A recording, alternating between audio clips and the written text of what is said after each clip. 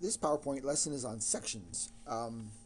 You're able to insert sections within your presentation. Some presentations are really, really long. I've seen some upwards of 100 slides. So you don't always just use them to present. Some people use them to teach. Some people use them to catalog different kinds of information.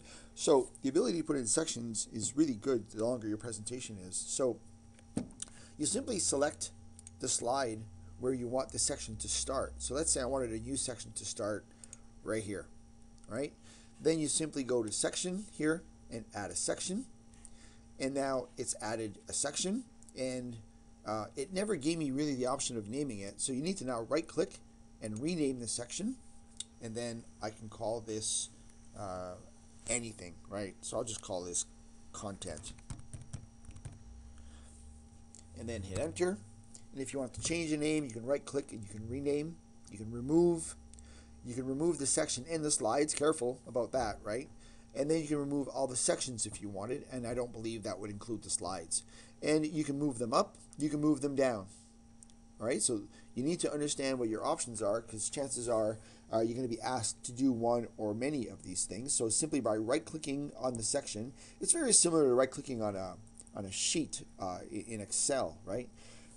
Now, you also have the ability to collapse and expand. Now, you can collapse them from here as well, right? So that little arrow, so I've collapsed it so that I don't see all the slides in, or I expand it. So this is expanded, this is collapsed, collapsed, expanded. And when they're collapsed, they tell you how many slides are in there. So kind of a neat feature that's new to PowerPoint. I can see it being quite handy.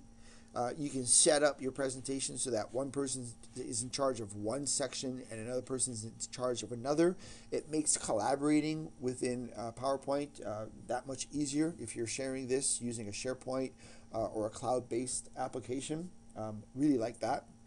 So once again, your options are in the right click. You can do all of these things. So if I wanted this section to be above beginning, I can, which of course I didn't. So I'm going to right click and I'm going to move this section up instead. And there you go. You should also know that if you go to File and Print, you can choose to print one section or another. So rather than all slides here, I can pick beginning or I can pick content, and it would only print that section. So that's about it. Fast, easy, very straightforward sections in PowerPoint.